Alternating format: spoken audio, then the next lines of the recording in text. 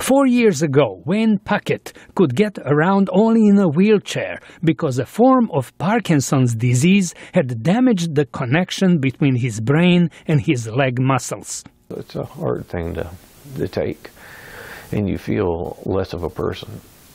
You know, and your kids, you know, you're not able to do as much, and they see it. In 2010, neurologist J. Van Gerpen of the Mayo Clinic in Jacksonville, Florida, told Puckett about a device that would help him walk again. At first, Puckett did not believe him. They tell me you got a little red line that's going to be able to make me walk through. I was like, ain't no way. Van Gerpen calls his device the Mobilaser. A laser attached to a walker generates a beam of light which provides a visual cue for patients with difficulty walking because of a neurological disease or brain trauma. There's a part of the brain when you want to initiate walking in the prefrontal cortex and the basal ganglia.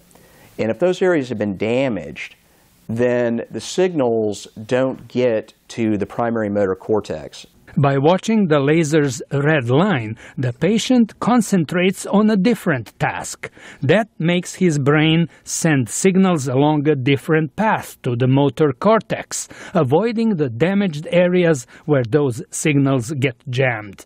We're capitalizing on parts of the brain that are still working quite well to help compensate for those that are not.